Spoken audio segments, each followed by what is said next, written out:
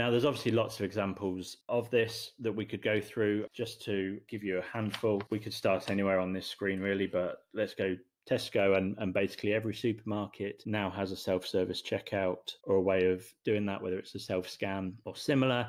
Sign up to their points cards. You're transacting data with them constantly about what you're buying, when you shop, how often, how much you spend. They're using that data to effectively market to you through their point systems. It also allows them to be more efficient in that they need less staff manning tills, and you to be more efficient that you don't always have to wait in line as long if you've only want one or two items. All of the others, Booking.com, Airbnb, Deliveroo, Just Eat, all about transacting that data back and forth. Tide you may not have come across. That's a bank for businesses. It's actually the one I use, but very, very simple to set up. So much easier than any of the traditional banks. KFC and McDonald's, you now go in those, you're looking at touchscreen. You're selecting your food from a touchscreen menu. You're not having to go to someone at the desk. So again, efficiencies for them over having less people having to man the tills. And likewise, efficiencies for you in not having to stand in queues. You just go straight to the screen, order the food you want, and then you can take a seat and wait for it to be delivered.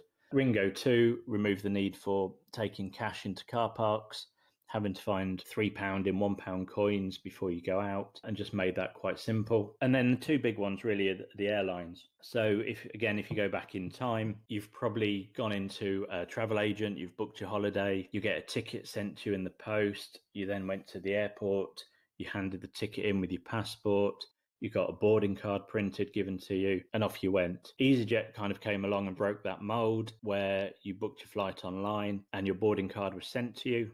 So you were sat at home and actually quite delighted to print your own tickets, your own boarding cards for those flights. And actually very few people moaned about that, but EasyJet had obviously managed to give you a service that made you want to go out and print your own tickets, use your own ink, your own paper, rather than them having to do it. So massive efficiencies for them. They've now gone one step further, both EasyJet and British Airways.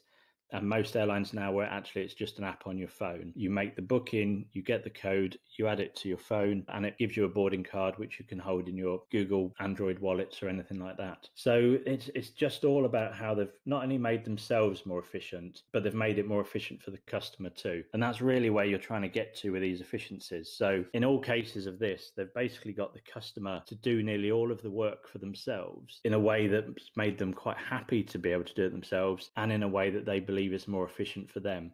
I mean, who'd have thought you'd go to a supermarket and be quite happy to do your own shopping, scan your own shopping, pack your own shopping and go back. You don't really have to talk to anyone within these stores anymore. EasyJet Airways, the same kind of model just keeps reiterating. And it's all about how they're collecting and moving data from you to them and back to them again, and the efficiencies that this has really given you.